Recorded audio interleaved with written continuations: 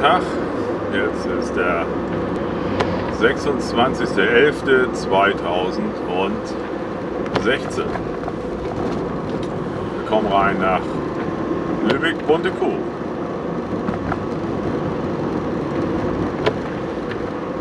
Wahhabitisches Siedlungsgebiet. Wir wollen hier durch. Buntekuh, dann auch St. Lorenz Nord. Und ziemlich die gefährlichsten Ecken. Und jetzt ist schon dunkel. Ziegelstraße wollen wir fahren. Und dann hinten Dornbreite da. Friedhofsallee, da wollen wir hin. Nur mal kurz einen Abstecher.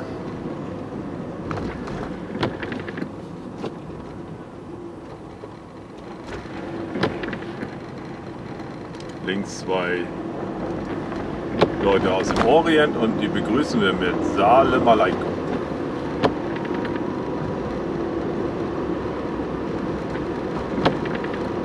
Kann man natürlich nicht sehen, aber ich sag's, ich kann es sehen. Man muss auch nicht alles mit der Kamera sehen, aber wir fahren hier mal schön durch und machen einen Reisebericht durch Buntekuh, St. Lorenz Nord. Auch noch und da hinten Friedhofsallee.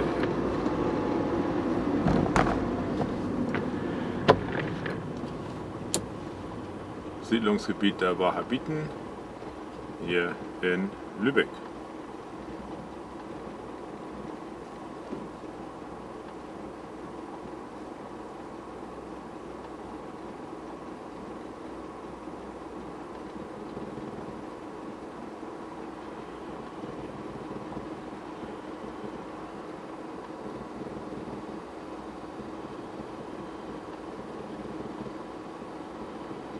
Heute ist Samstag, 16:42 Uhr, schon dunkel. Also so viel Angst habe ich nicht, aber wir lassen lieber die Kamera an und wer weiß, was da passiert noch. Können wir alles haben. Vielleicht noch ein Sexmob oder sowas. Aber jetzt am Samstag, ja, kann sein. Also morgen ist erster Advent und das kann alles passieren.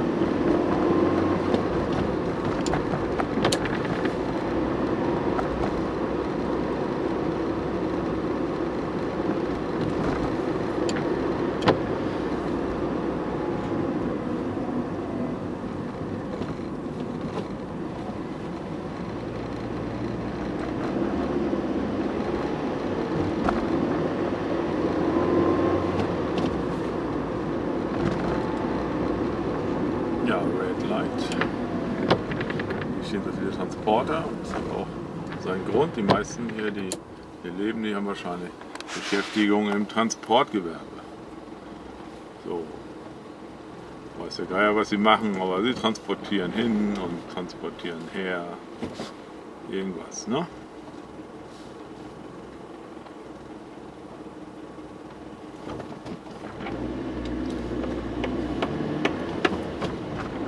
Links war doch ein griechisches Restaurant, ob das schon Pleite hat.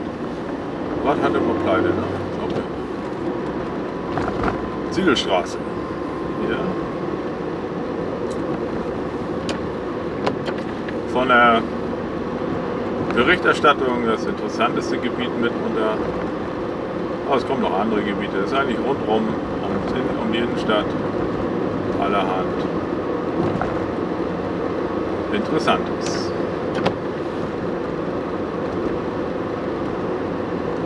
Lübeck hat sich stark verändert und das will es auch. Und das soll es auch gerne. Das ist meine Geburtsstadt und da nehme ich mal einfach mal das Recht raus, mal einen Reisebericht zu machen, ab und zu mal. Ich bin ja auch Reporter, von daher ist das wichtig.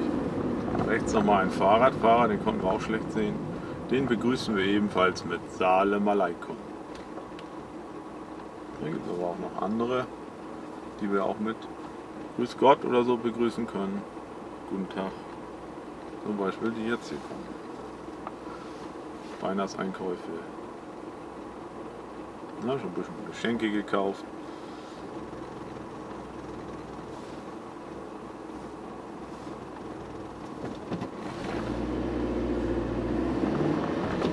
Rechts ein Mann aus Schwarzafrika und den begrüßen wir mit Bambani Apatakati, die Sprache der Zulu Hottentot in Südafrika.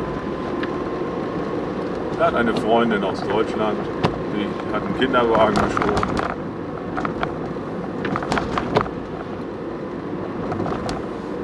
Wir erzählen mal ein bisschen was, ne? Was wir hier so sehen und was die Kamera eben nicht sieht. Die Kamera kann nur geradeaus gucken, sonst verliert sie den Fokus. Bei Nacht ist zwar schon ganz gut, aber eben noch nicht perfekt.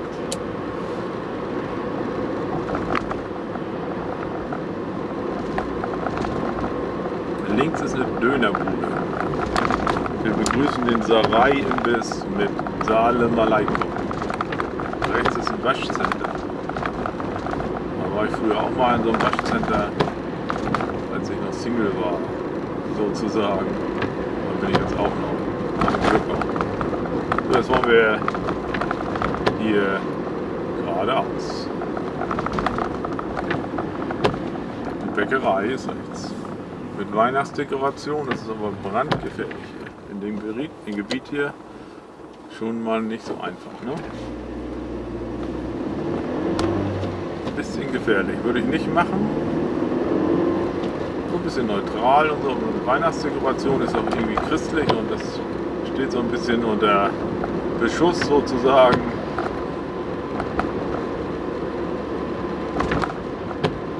Vielleicht machen wir auch noch mal einen Bericht über die Weihnachtsdekoration in ganz Lübeck, aber das überlege ich mir noch, wie das Wetter ist und so.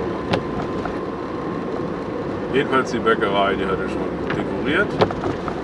Hier der Kebabladen, der hat nicht auf weihnachtlich dekoriert. Helins Kebab steht dran. Der hält nicht so viel von Weihnachten, der Helin. Links ist ein Pennymarkt. Vor dem Pennymarkt stehen zwei Leute rum und die begrüßen wir ebenfalls mit Salam Aleikum. Textilpflege Blitz ist auch rechts.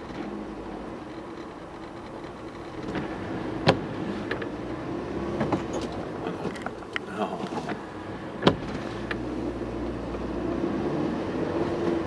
Rotana Imbiss. Grillhähnchen, Pommes, Falafel. Wir begrüßen den Rotana Imbiss ebenfalls mit Salam Aleikum.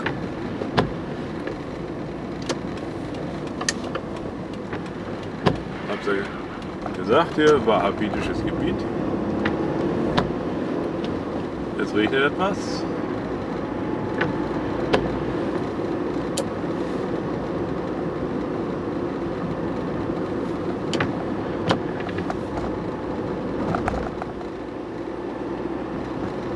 Welcome Germany.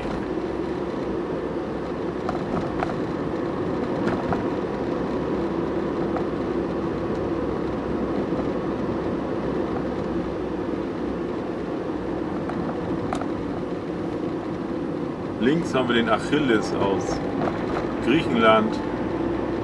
Das ist noch ein richtig christlicher Betrieb. Zumeist jedenfalls. Patenkind auf dem Plakat, da mein Patenkind aus Afrika war eben zu sehen. Links war ein Plakat an der Wand, mein Patenkind aus Afrika.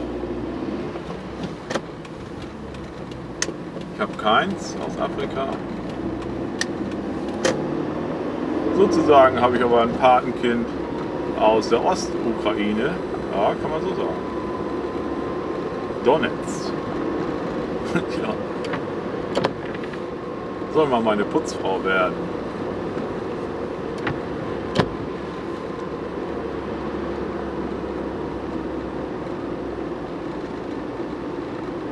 Donetsk, ja. Ukraine. Fährt man durch die Ukraine, sieht man auch Afrikaner. Die studieren da.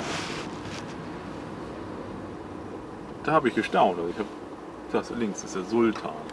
Der Sultan aus dem Orient.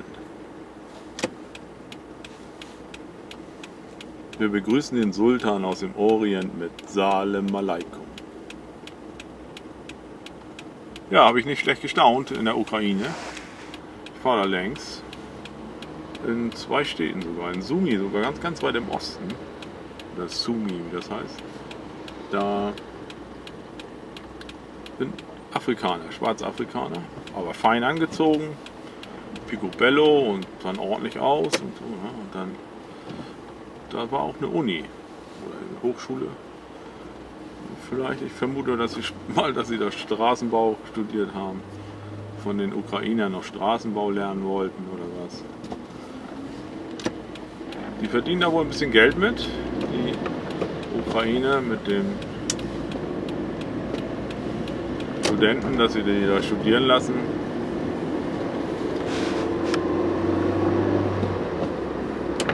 Aber man konnte es richtig sehen, das waren fein angezogene Leute, keine Lungerbüdels.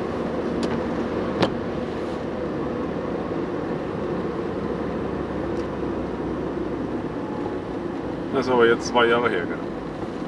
War während der Kriegshandlungen, das ist immer noch Kriegshandlungen, war ich in der Ukraine.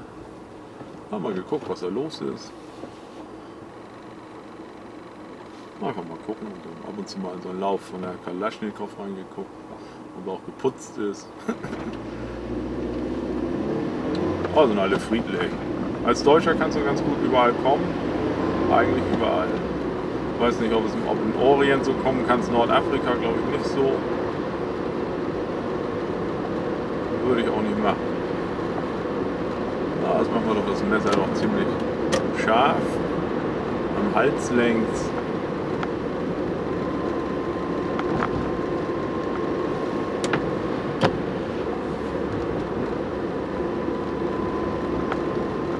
Rechts eine Bushaltestelle, die begrüßen wir mit guten Abend.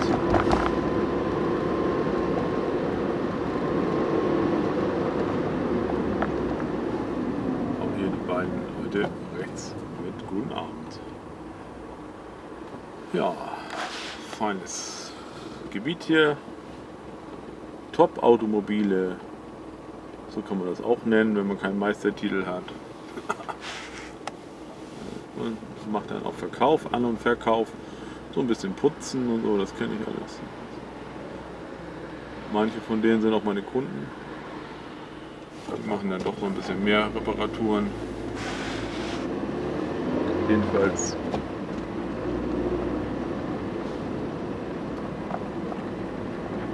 kommen sie ab und zu mal an. So, jetzt fahren wir längs.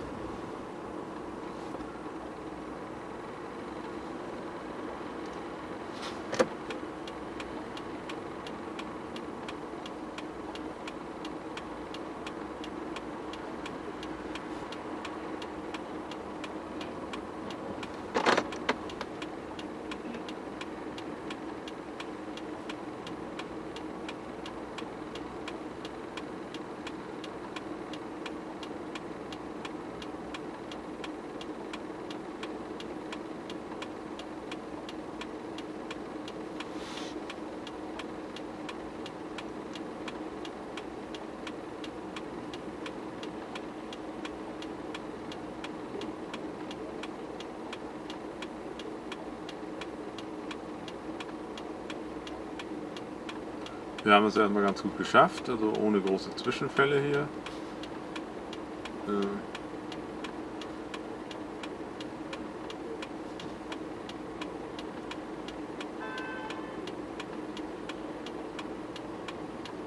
müssen da hinten noch die Essener Straße, da müssen wir noch rein. Da wird es gefährlich.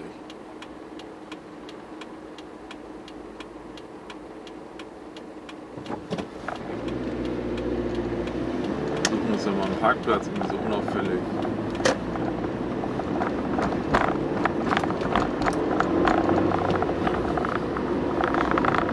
Polizeistreifen haben wir nicht gesehen jetzt derzeit.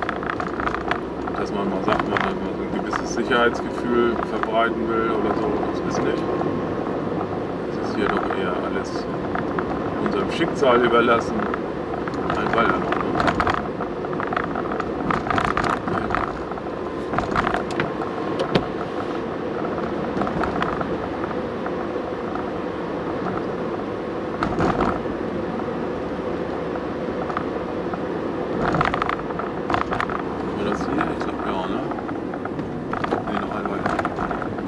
Rudi-Grill.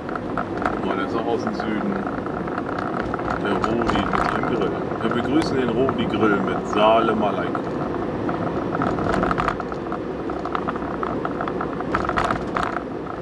Noch ein Einer.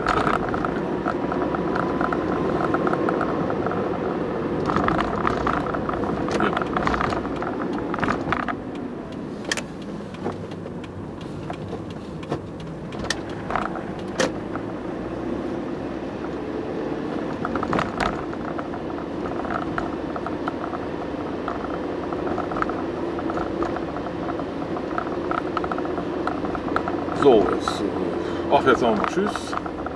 Noch um die Ecke. Eutinerstraße. So, Eutinerstraße. Links einmal guten Tag und rechts zweimal guten Tag. Oder Priviert, das ist die Sprache in Russland. Guck mal hier. Alles Wohnblöcke hier, ne?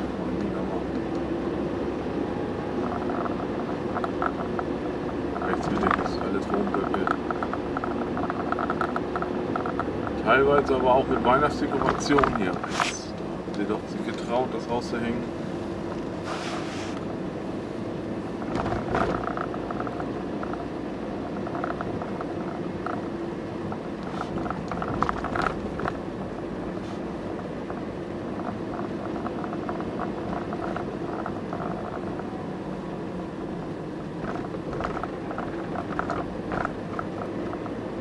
Ja, fahren ein Stück weiter noch ein Drehbaum. Hier müssen wir doch sowieso hin. Hier noch ein bisschen weiter, ne? Das werden wir umdrehen. Da hinten. So, hier machen wir Schluss. Bye bye.